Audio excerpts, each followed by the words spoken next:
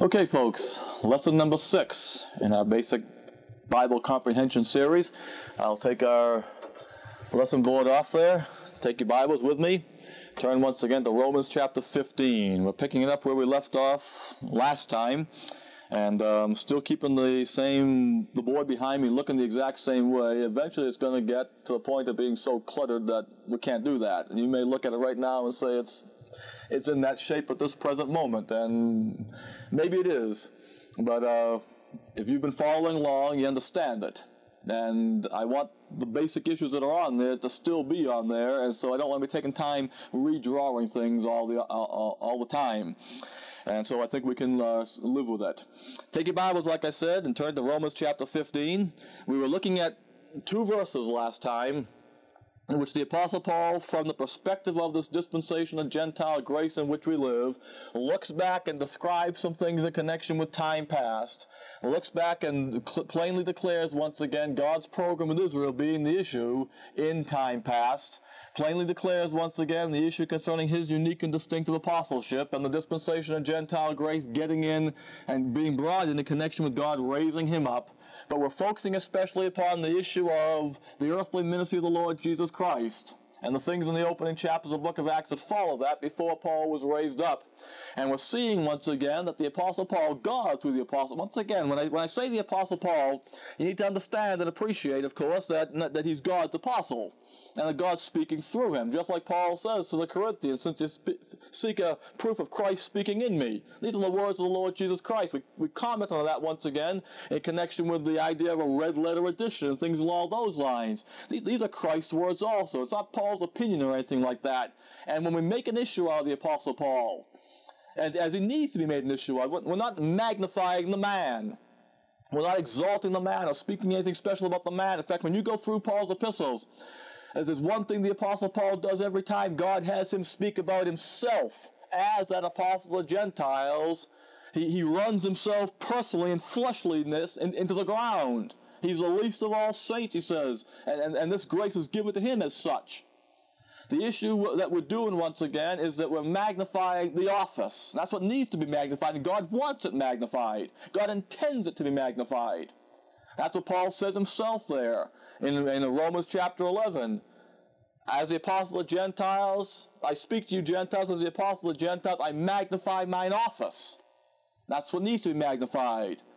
God had 2 men in the outworking of his plan and purpose magnify their office. And he had them do it because they're the central individuals in his twofold plan and purpose. Those 2 individuals are Moses and Paul. When you go through the Bible, Genesis through Revelation, there are 2 great revelators of divine truth. 2 persons that God has utilized, that he hasn't simply utilized to set forth his word. God used a number of men to do that. But there are 2 outstanding individuals that God utilized, and as ones through whom his word came, he had them magnify their office. He had them come along and make a big issue out of their office. So much so that he himself spoke of their office and spoke of his word as their word. Those 2 individuals, once again, are Moses and Paul. That's why that law is commonly called, and done so by God himself, by the Lord Jesus Christ himself, as the law of Moses. It wasn't that Moses made it up, thought it up, and that he gave it himself. God spoke it through Moses. But because God had Moses magnify his office, that thing's called the law of Moses. That's why when you go through the gospel accounts, the Lord Jesus Christ repeatedly tells unbelieving Israel, what did Moses tell you? Moses gave you the law. Moses gave you circumcision. Moses did this. You sit in Moses' seat.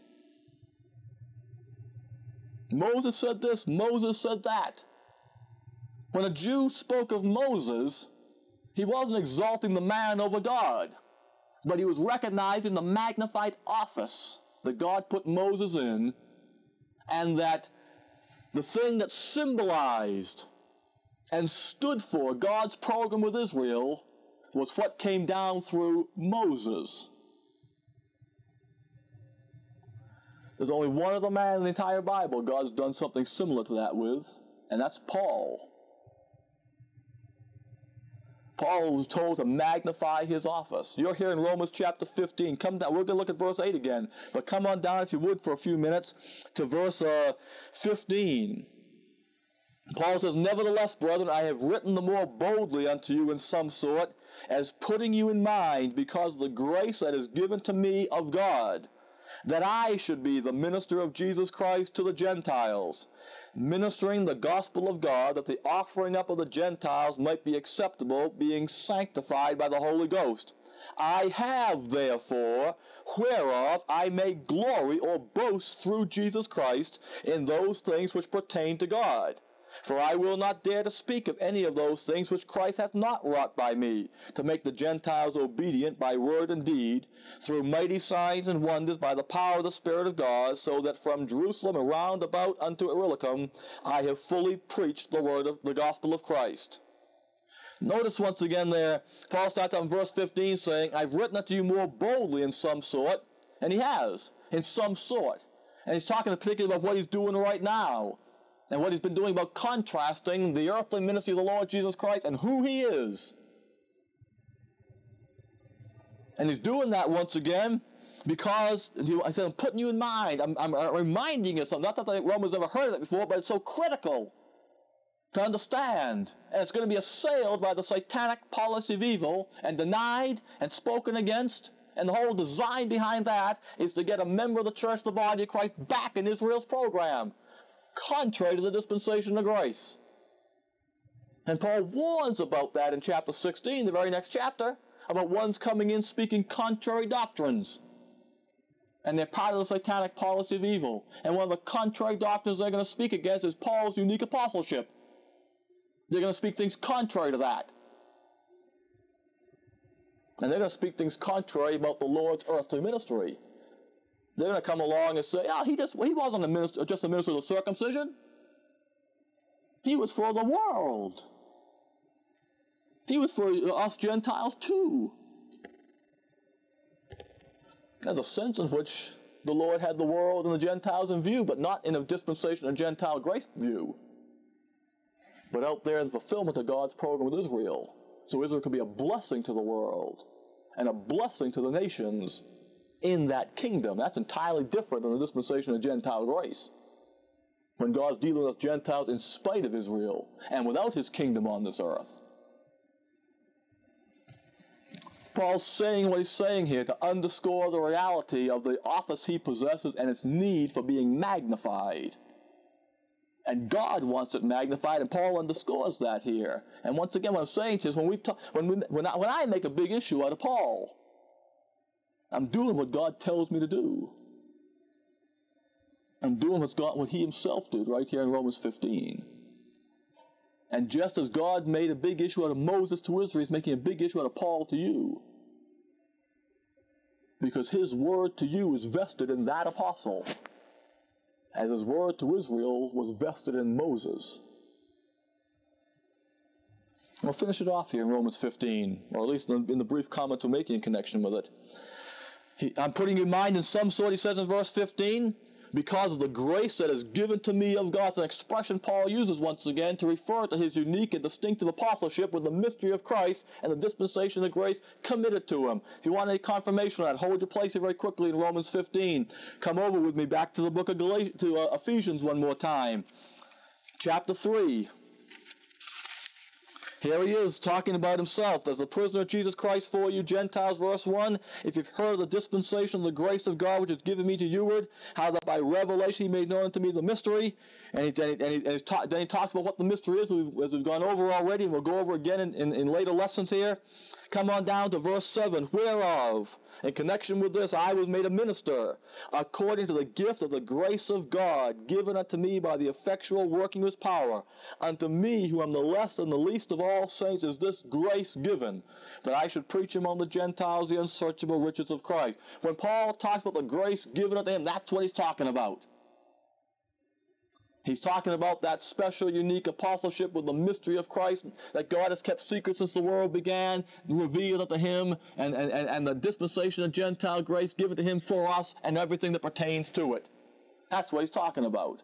And that's what he's talking about back here in Romans 15 when he says, I want you to be reminded and have it always in your mind about the issue of the grace that's given unto me of God. That there it is once again now, verse 16, definition-wise, that I should be the minister of Jesus Christ to the Gentiles, ministering the gospel of God, that the offering up of the Gentiles might be acceptable, being sanctified by the Holy Ghost. That's who Paul is. He's the minister of Jesus Christ to you. He's your minister. He's the appointed minister of Jesus Christ to you. In view of the fact that the offering up of the Gentiles is what's going on now. That wasn't what was going on in time past, though, as we're going to be seeing. It's in view of this now that Paul says, I got every right and should be magnifying my office. Verse 17, I have, therefore, whereof or reason I may glory or boast through Jesus Christ in those things which pertain to God. He doesn't boast in himself as if he's anything. In fact, you just saw that in Ephesians, he's the least of all saints. Less than the least of all saints, he says. But God has had him boasting in who he is through Jesus Christ. Because what God wants you to know and know unequivocally, without a shadow of a doubt, is where you're supposed to go in the Bible to find out where God's talking to you, about you, and what he wants you doing today. And that's through the ministry of the Apostle Paul. That's why you get a passage like this. That's why you get a passage that contrasts the Lord's earthly ministry and his ministry from heaven through Paul. Those are the Lord's two ministries in accordance with God's twofold plan and purpose.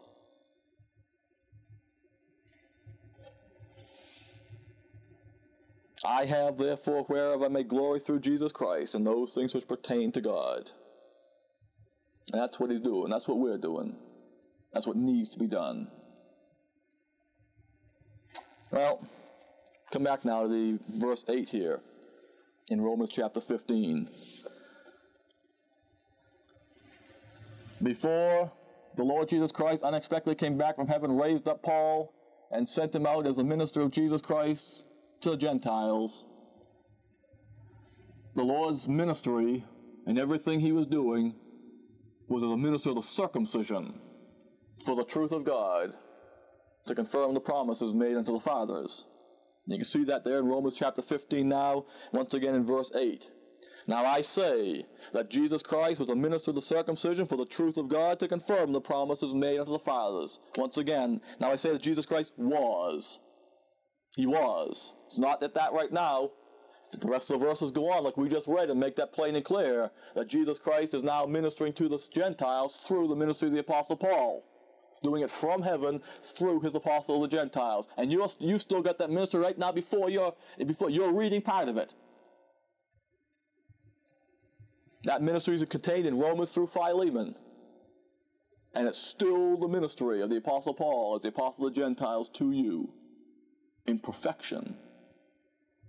You've even got a benefit. We won't get into that now, but I simply say that to you. You've even got a benefit in that right now than the people had when Paul was here. That's something you need to appreciate about the marvel of the written Word of God. But anyway, when the Lord Jesus Christ was here, he was that minister of the circumcision. Now Paul goes on there in verse 9 and says, and that the Gentiles might glorify God for his mercy, as it is written, and then quotes from 4 prophetic passages. Once again, don't get the idea that the dispensation of Gentile grace is the issue of God dealing with the Gentiles or talking about the Gentiles as if he never spoke about them before. That's not the issue. Or that God's saving Gentiles now and would never even save a Gentile. That's not the issue of the dispensation of grace. The issue of the dispensation of grace is God's dealing with the Gentiles in spite of and without his program with the nation Israel, and has a special program for them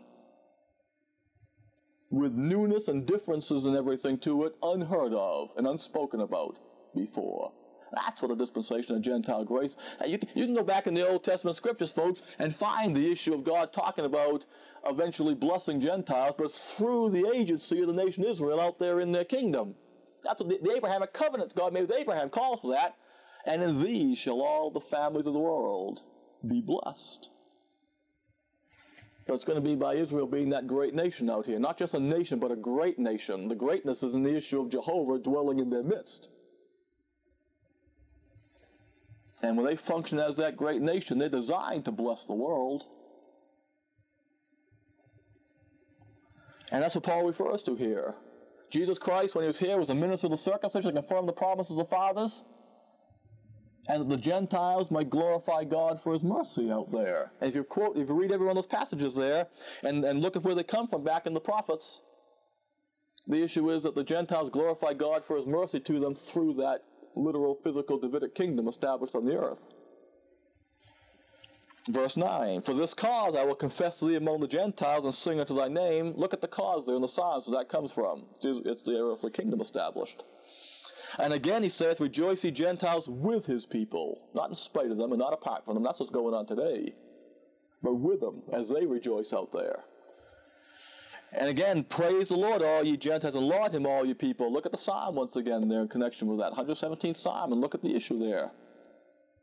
That's a Messianic kingdom psalm concerning God reigning on the earth. And again, Isaiah saith, there shall be a root of Jesse, and he that shall rise to reign over the Gentiles, and him shall the Gentiles, they're going to reign over them. They're going to reign through Israel's kingdom out there. That's Isaiah chapter 11 there. Even the curses are removed from the earth on that day. That's the fulfillment of the Abrahamic covenant. That's not what's going on today. What's going on today is the offering up of the Gentiles, like Paul says, in spite of Israel's program, with Israel's program suspended and set aside. And the Gentiles being dealt with in an unprophesied, unexpected, unanticipated manner. That's the dispensation of Gentile grace. Before that came in, though, Jesus Christ was the minister of the circumcision to fulfill Israel's program so they could be the blessing to the world out there the Abrahamic covenant calls for. And that's why I want you to look at this passage again. Not only is this passage once again telling you that the Lord Jesus Christ's earthly ministry was to Israel, just like Paul says in Ephesians 2 that it was part of time past, and we Gentiles were without Christ at that time. But this passage is also telling you that the Lord Jesus Christ was a minister of the circumcision for the truth of God to confirm the promises made unto the fathers. There were promises that were made unto the fathers way back here, beginning with Abraham, Isaac, Jacob, Moses, Joshua, Samuel, David, and so forth. There were promises made to them. And when the Lord Jesus Christ was here, he was a minister of the circumcision for the truth of God to confirm those things. Why was he confirming them? Notice he wasn't fulfilling them necessarily yet. He was confirming them. The fulfillment and everything was out there in the last stage of the program. But he was confirming them in the next to the last stage in the program. And the reason why he was doing that was because he was confirming to Israel that the climactic stage in God's dealings with them had arrived. And that's once again what the gospel accounts are all about. The gospel account, we saw at the beginning of it last time in connection with the blank page and of the silence of God and the things prophesied about the days of the Messiah following the silence of God, and John the Baptist being the messenger once again who'd announced that the Messiah was there. The days of the Messiah are set forth in the prophets once again as the climactic stage in God's program with Israel, divided into two parts. They're divided into the meek and lowly part of the Messiah's ministry and his power and great glory part. When he comes back at the end of that time, at the end of his day of wrath, the wrath to come, his day of wrath. Stick that up there. The Lord's day of wrath, and that's the second half of the days of the Messiah. And he comes in power and great glory and establishes that kingdom for Israel. The climactic stage in God's program with Israel is divided into two parts. His meek and lowly, in which he confirms the promises. His power and great glory, in which he fulfills them. And this passage in Romans chapter 15, the Apostle Paul is looking back there at the Lord's ministry. And he's describing what things were. Jesus Christ was a minister of the circumcision because it was time past and God's program with Israel was in effect. And he was confirming for the truth of God, and he was confirming the promises made unto the fathers. He was confirming them, and he was saying that they were at hand, And the next issue, if the dispensation of grace had not come in, would have been for him to fulfill them, and for verses 9, 10, 11, and 12 to have come to pass. But God broke off his dealings with Israel with the raising up of the Apostle Paul, and those are the verses we just read, down from verse 15 and following there. And that's the now issue.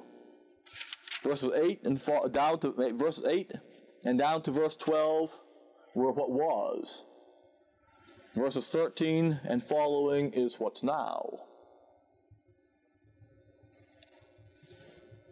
Now what we're doing once again is going back to those gospel accounts, and we're going to see the reality of that and appreciate it more and more in those three basic issues we're going to look at. 3 out of the 40 plus issues I told you we could look at. So let's go back. Come back with me, if you would, to Matthew chapter 10. Matthew chapter 10.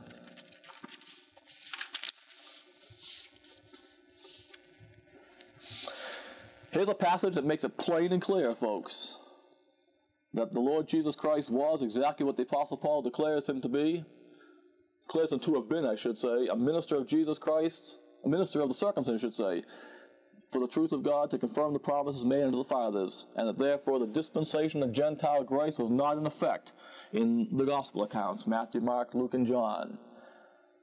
Matthew chapter 10, here's what the Lord commissions his 12 apostles. Paul's not one of them, by the way. Matthew chapter 10, verse 1, and when he had called unto him his 12 disciples, he gave them power against unclean spirits to cast them out, and to heal all manner of sickness and all manner of disease. Now the names of the 12 apostles are these, and he lists them there. For time's sake, you understand them. You can go down and read them on your own and everything. And we're going to come back and look at this passage in view of what just said there in verse 1 a little later on, about the power he gave them, and the reason for that power, what it meant to Israel. But come on down now to verse 12, where he says, These 12 Jesus sent forth and commanded them, saying, Go not into the way of the Gentiles, and into any city of the Samaritans enter ye not, but go rather to the lost sheep of the house of Israel. And as ye go, preach, saying, The kingdom of heaven is at hand. Now that's plain and clear, folks. The ministry of the Lord Jesus Christ himself, along with that which he gave to the 12 apostles with him, to function with him, was a ministry that excluded the Gentiles. And not only that, it even excluded the Samaritans. It was only to the lost sheep of the house of Israel. Now you tell me something. I say that rhetorically, of course. How in the world could a dispensation of Gentile grace be in effect when the Gentiles aren't dealt with? Can't be, can it? Obviously not. The Gentiles are not to be dealt with. They're not going to hear the message that the Lord told the 12 to preach. They're not going to hear the kingdom of heaven is at hand. They're not going to be preached to. And neither are the Samaritans going to be preached to. They're like half-breeds. Not perfectly accurate, but good enough for right now to say it that way. They're not going to hear it either. You go rather to the lost sheep of the house of Israel. That's who you go to. That's who the 12's ministry is to, folks. 12's ministry isn't to you.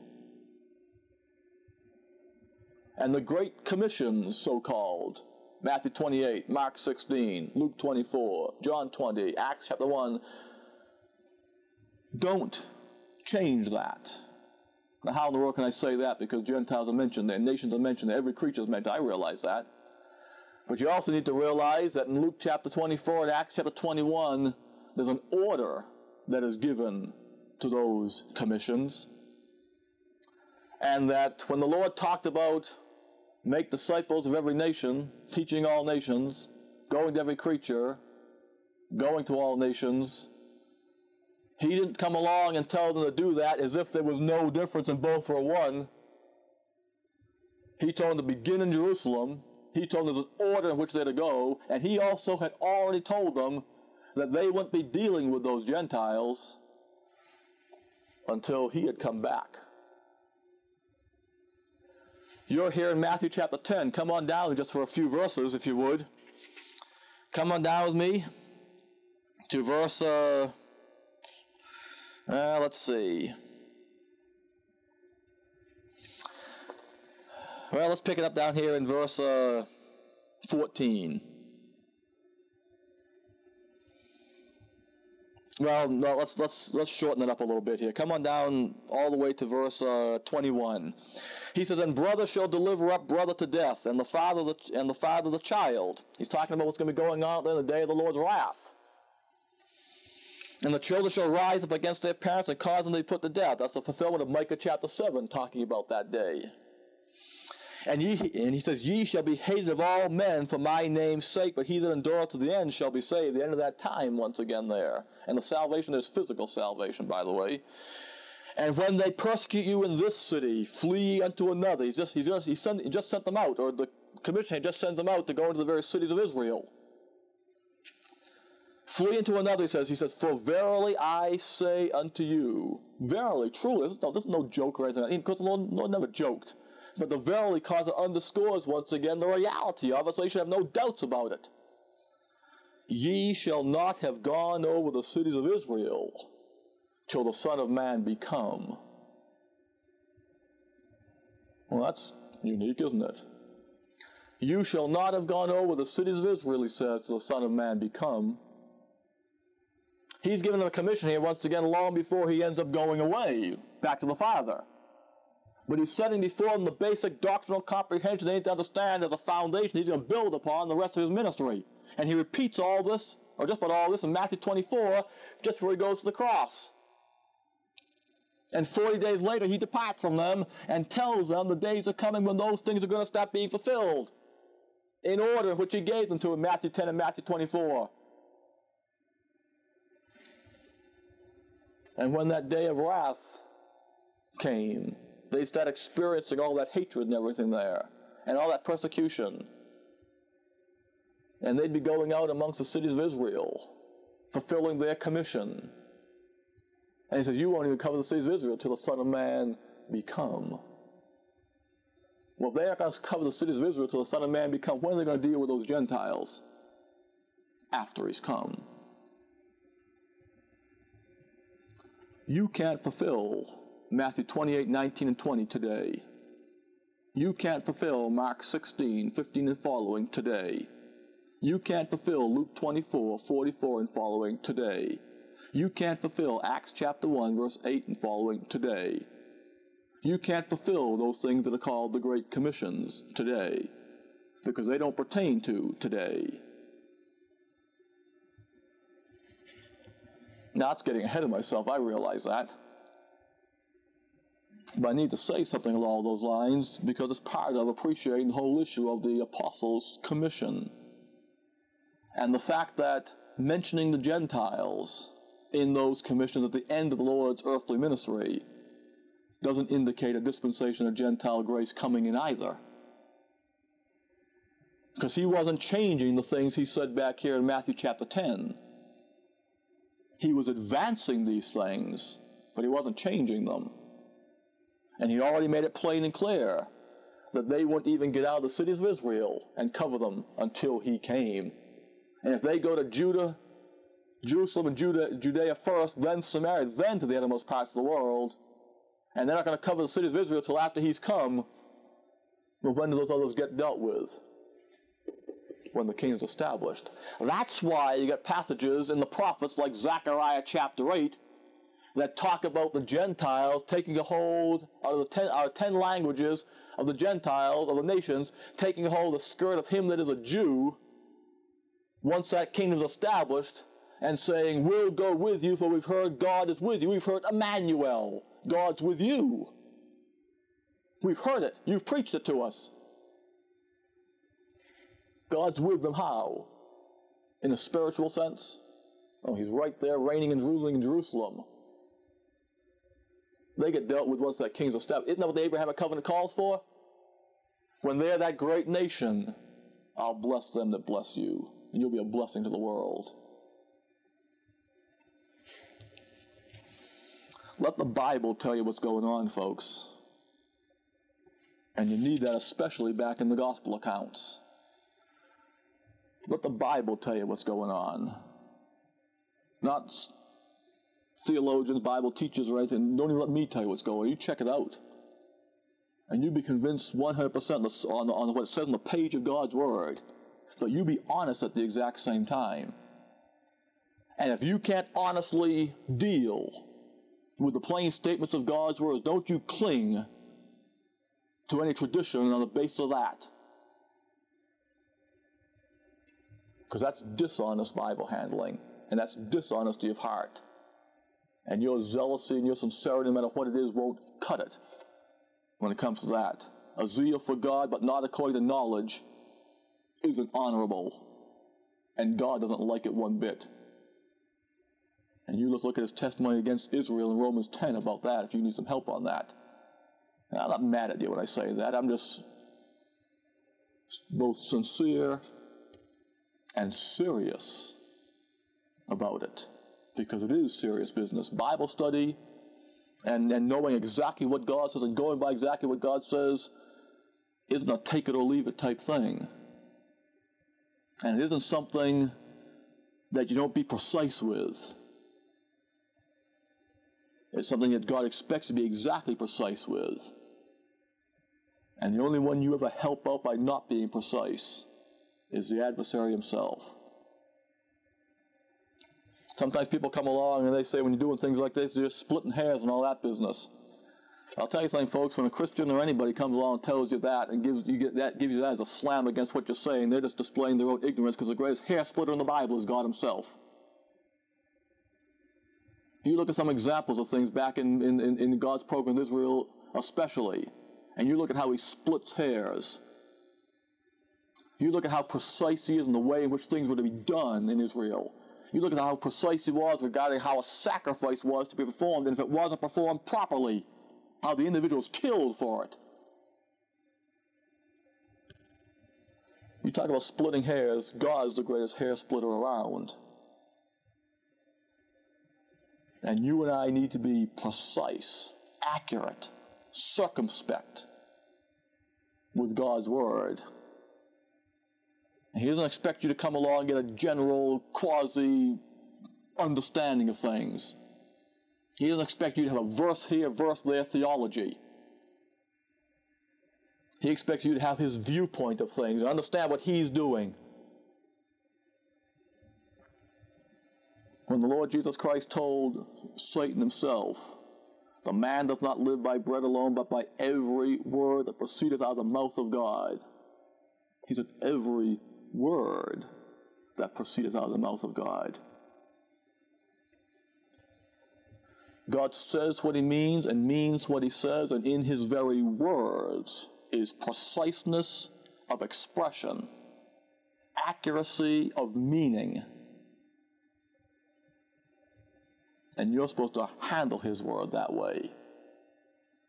That's why Bible study with a paraphrase or a loose translation or a dynamic translation won't work. Because you're not dealing with every word that proceedeth out of the mouth of God. You're dealing with gisty type concepts that oftentimes misconvey what God's saying. Well, I say that to you once again, folks, because you got to deal with what it says here. And you got to realize that when the Lord said, "Don't go to the Gentiles," he meant it. And to go to a Gentile was disobedient. And that lets you understand and appreciate back at this time in the earthly ministry of the Lord Jesus Christ, a dispensation of Gentile grace is not in effect. And if you were here on the earth in the Lord's day, he wouldn't have dealt with you. You realize that? He wouldn't have been sent to you, and he wouldn't have dealt with you. Unless you came through the nation he made out of the seed of Abraham. And that's different than him dealing with you as a Gentile in this dispensation of grace. You would have had to bless Israel before he'd even listen to you. There are only two accounts, 2 times in the Lord's earthly ministry he ever dealt with a Gentile. One was a woman and one was a man. And he only dealt with them because they blessed Israel and came through his people's mediation. We'll look at those just a couple minutes here. But the important thing to get settled here right now is the reality of what the Word of God tells you about what's going on in the gospel accounts. And that's that a dispensation of Gentile grace is not in effect. Come with me, if you would, over to chapter 15 here in Matthew's Gospel. I just mentioned to you those issues, those 2 Gentile people God did deal with. I want you to look at those with me, since it's fresh in your mind right now from me having mentioned it.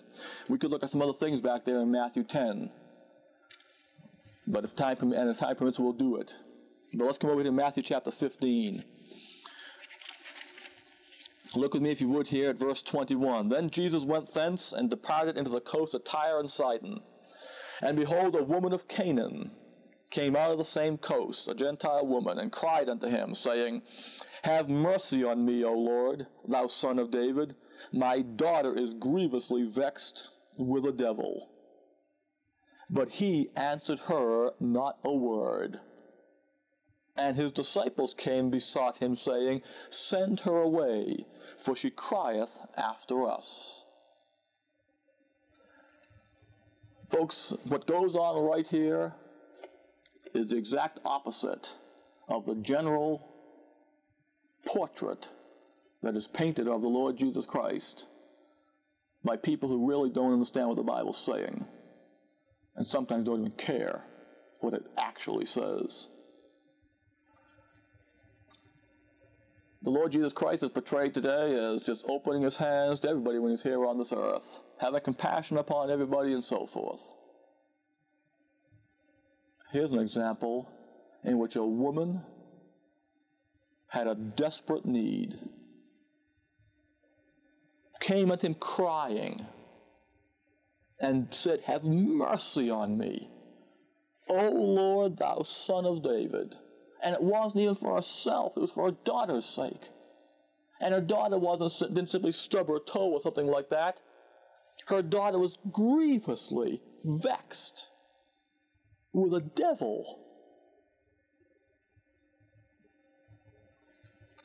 Verse 23, but he answered her not a word. You need to understand why he did that. And you need to come up with some reason for that. When I say, I don't mean you to come up with it on your own. You need to understand what the Bible says about that, why that's the case.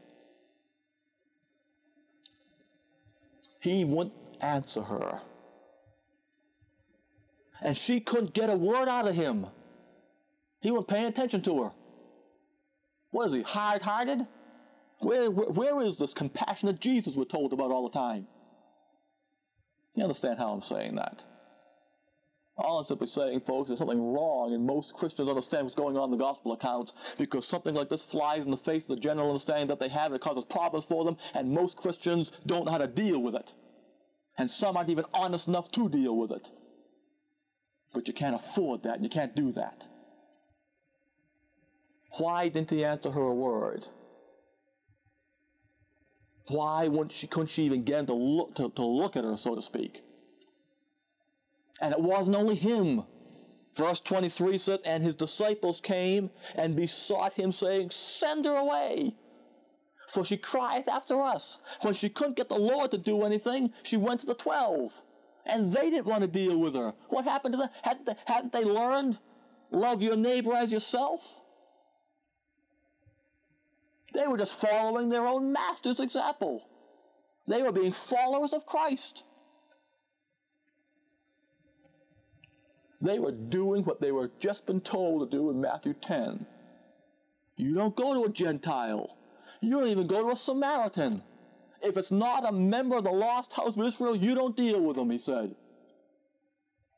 They were following orders. and so was he. Look at his answer once again. Verse 24, but he answered and said, I am not sent, but unto the lost sheep of the house of Israel. Who was Jesus Christ sent to?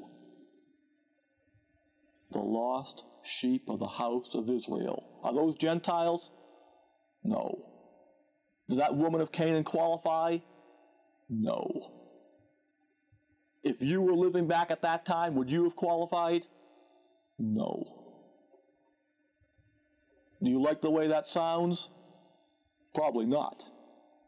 But is that what the Bible says? Yes. Now what are you going to do? Go by what the Bible says, or go by how you think things ought to be? Again, I'm not mad at you folks. I'm just serious and making you do what you need to do when God's word confronts you. You can't set it aside. It's the word of God. It's alive and powerful and sharper than any two-edged sword. And if you set it aside, it'll cut you to ribbons.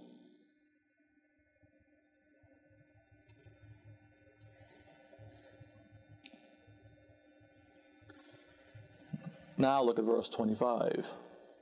Then came she and worshipped him, and saying, Lord, help me. But he answered and said, it is not meet. It's not fit, not right, to take the children's bread and to cast it to dogs. What's he using there? Some kind of a proverb that she can't understand? Has no meaning to the situation? No. He's saying something that has an explicit application to the situation. There are two categories of people in his mind, children and dogs. Who are the children? Israel. Who are the dogs? Gentiles. Is that some new expression he's using? No, you can find the Old Testament full of that. What David called Goliath. What do you understand David called him? An uncircumcised dog. Because he was uncircumcised. He was a Gentile. This woman was not an Israelite. She was not a child. She was not a member of the children of Israel, the nation God begat on his own, and of his own, and for his own. They were dogs. Gentiles were dogs. That's what you were in time past, as an uncircumcised, as one with the name uncircumcision applied to you. And the Lord's looking at this woman now. She's worshiping him. And he says, it's not fit, it's not right to take the children's bread and to cast it to dogs. That's what was being received by the children in the climactic stage of God's program in Israel. They were receiving food, bread, for their sustenance and nourishment, to make it through that time out there and to have blessing in the kingdom with it. He says, not meat to cast it unto the dogs. It's not right to do that, because the dog's time for getting any benefits are out there. But here's where that woman's smarts come in. I don't mean that in a clever sense. I mean that in a genuine, intelligent sense. She understood that. And she submitted to it. And she put herself as a dog under the seat of Abraham and asked for a crumb. Didn't want the bread yet. She knew she couldn't get that yet.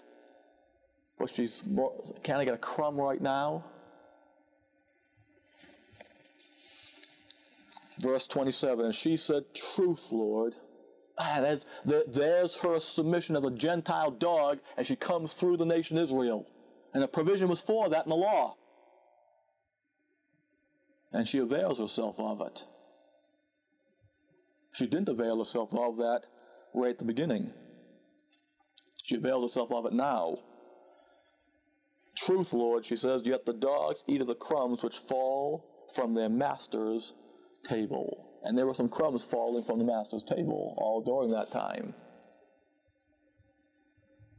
because the children weren't eating it like they ought to have. Some were, but the majority weren't. So crumbs were just falling off that table.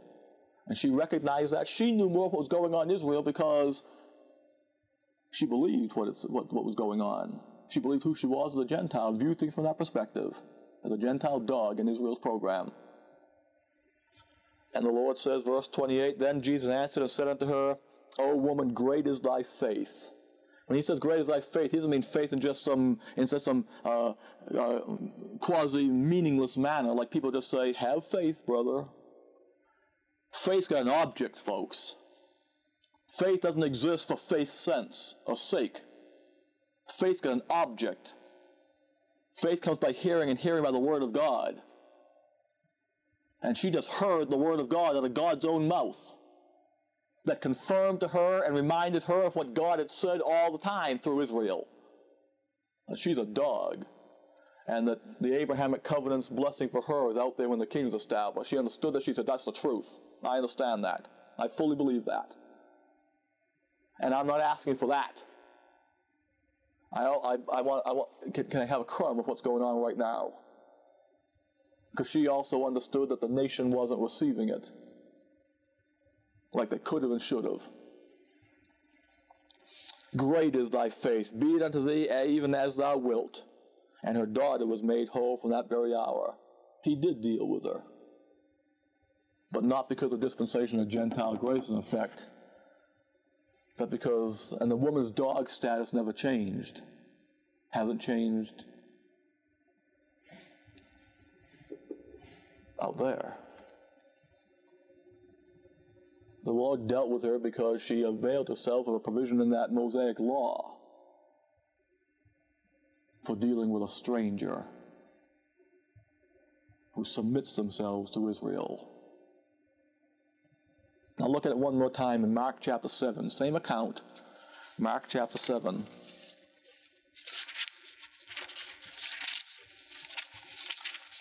Mark chapter 7,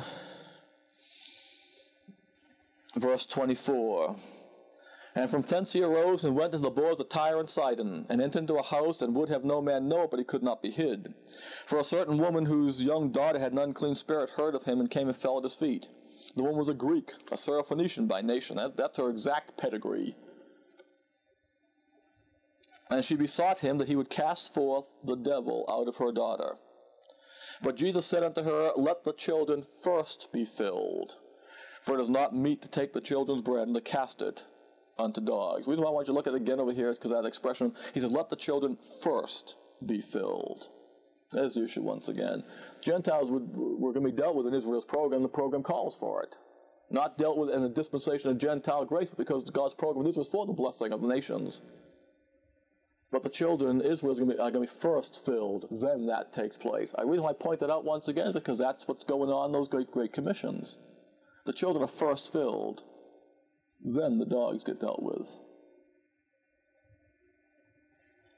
That's why he told him, you won't cover all the cities of Israel till I come back. Then you go out there and do it.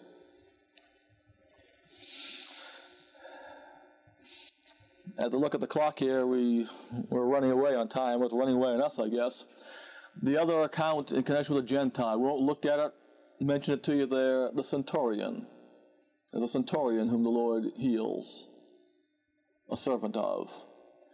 But it's interesting, you look at the account, he comes through the mediation of the Jews, Israelites. And he had already blessed Israel, and they said he was worthy, for he built them a synagogue. The Lord dealt with them on that basis. There's a provision, once again, for the Lord doing that. Israel's program provides for it and everything, but the issue of the Gentiles has to come through the nation Israel, because that's who the program's with. Has to recognize the dog status and come as a lowly, bedraggled dog, and not one who is naturally worthy of it, as if God's dealing with the Gentiles.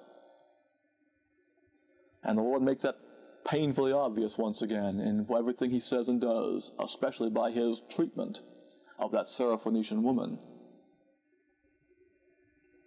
And like I said, you need to understand that.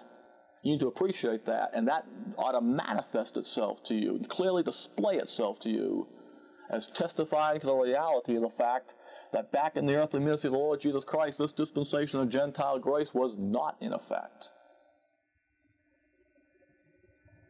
And Jesus Christ was a minister of the circumcision for the truth of God to confirm the promises made unto the fathers, just like Romans 15:8 declares him to have been. Now, as I look at the time here, there's other things we could look at in connection with the reality of that. And just saying that to you, there's the account over there in Luke's Gospel in connection with the two Greeks who came and wanted to see the Master. They came to the apostles there and said that they'd like to see the Master. Philip and the others go over and tell him that he didn't deal with them. Sometimes people get the idea he didn't. There's no evidence whatsoever he did that. He didn't deal with it. In fact, he told Philip and the others the exact opposite. He told them what was going on in Israel's program at that time, and he reminded them of the fact that the time wasn't there yet for those Greeks to be dealt with. When you're back in the gospel accounts, therefore, circumcision, uncircumcision is a big issue. There's still a great difference. You got children and dogs, and they're told not to go to the Gentiles. And when you're back in the gospel accounts there, by no means could you ever say there's no difference between Jew and Greek. Big difference.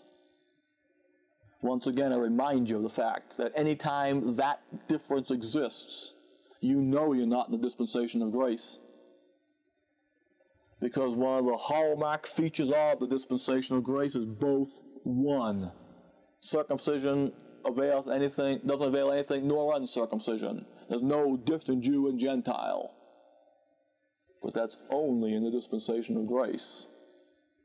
That middle wall partition is still up back here, but not in the dispensation of Gentile grace.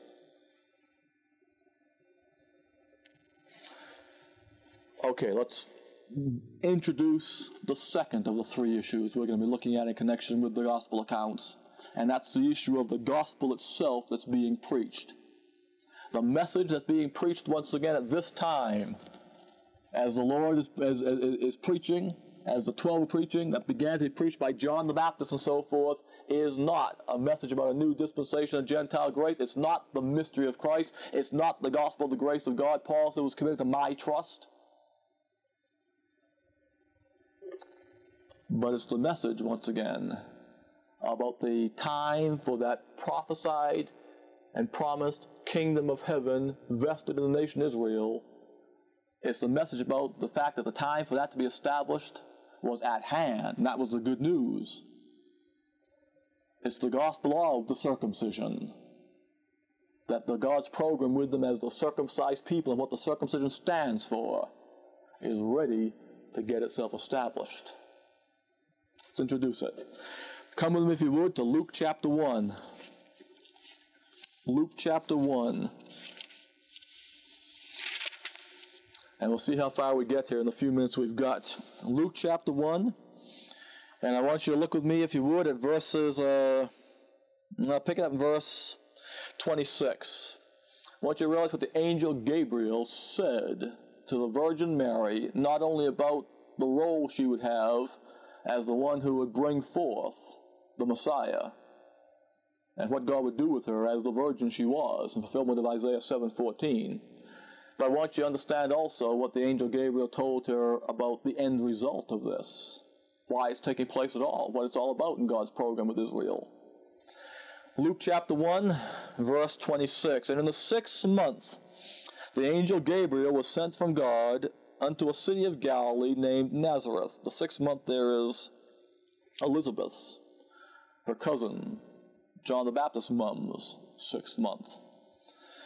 To a virgin, espoused to a man whose name was Joseph, of the house of David, and the virgin's name was Mary. And the angel came in unto her, and said, Hail, thou that art highly favored, the Lord is with thee, blessed art thou among women. And when she saw him, she was troubled at his saying, and cast in her mind what manner of salutation this should be. And the angel said unto her, Fear not, Mary, for thou hast found favor with God. And behold, thou shalt conceive in thy womb, and bring forth a son, and shall call his name Jesus, as the Messiah issue once again. That's what's going to take place. And the conception, as he points out down in verse 35, is going to be from God himself. The Holy Ghost shall come upon thee, and the power of the highest shall overshadow thee. Therefore also that holy thing which shall be born of thee shall be called the Son of God. It's the Messiah once again. God's going to enflesh himself in the lie of the seed of David, fulfilling the Abrahamic covenant, fulfilling Isaiah 7:14 and 9:6 and 7 and everything, through Mary as the seed of David. But I want you to be focused right now upon verse 32 and verse 33. That's not all Gabriel told her. Gabriel told her once again that when that event took place there's a goal in view of that. The reason why it's taking place is because of what the Davidic covenant is going to provide for in the outworking of God's program with Israel. And the goal of that thing is not to usher in a dispensation of Gentile grace. The goal of that thing is to get that kingdom out there, which is what the Abrahamic covenant looks for. Verse 32, he shall be great and shall be called the Son of the Highest. By the way, the great concept there, for he shall be great. We come along and tell people they're great today for various things and everything. Oh, that's great, and you're great for doing that, and things like that. And of course, that word "great" can simply be used because that's who Jesus is. He's God manifest in the flesh, and there's greatness associated with that because of his godness. But that's not simply the way in which it's being used here, because it says he shall be great and shall be called the Son of the Highest. The greatness isn't so much associated with simply being the Son of the Highest, although it's not divorced from that. The greatness has to do with the fact that the greatness that God promised the nation Israel is vested in him. God promised and covenanted with the nation Israel to make them a great nation. But the issue of them being a great nation was not going to be achieved because of their own fleshly merits. So the law contract manifests to them. But their greatness was going to be associated with God's Jehovahness doing things for them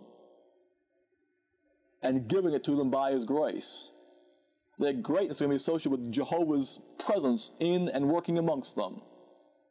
And that's what the covenant promising the Messiah is all about. It's the mechanics of God's Jehovahness providing for Israel to make them into the great nation for out there. And he shall be called great for that reason.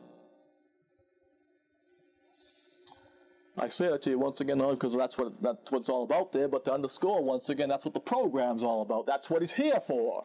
He shall be called great, and shall be called the Son of the Highest, and the Lord God shall give unto him the throne of his father David, and he shall reign over the house of Jacob forever, and of his kingdom there shall be no end. That's what the whole thing's all about. That's what he's come for. He's come once again to establish God's kingdom in the nation Israel. And the message he's going to proclaim, and he's going to have the 12 proclaim, that John the Baptist is going to proceed in proclaiming, is the reality of that. That the literal physical kingdom and throne of the Davidic covenant, the time for that to be established is arrived and just around the corner on the time schedule. The kingdom of heaven, it'll say, is at hand. You can't preach that message today, folks, and tell the truth. Because in the dispensation of Gentile grace, God's program with Israel is set aside, and the kingdom of heaven is not at hand today. And it's not your job or a Christian's job or the body of Christ to bring in the kingdom. Regardless how many churches in your community are out there saying that and trying to do that. That's not the issue. That's not what God's doing today. That's Israel's program. They're the only ones that ever will fulfill it.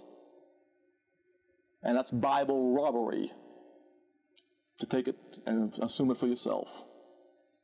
Okay, our time's up here. And the tape's going to wind up in just a second here.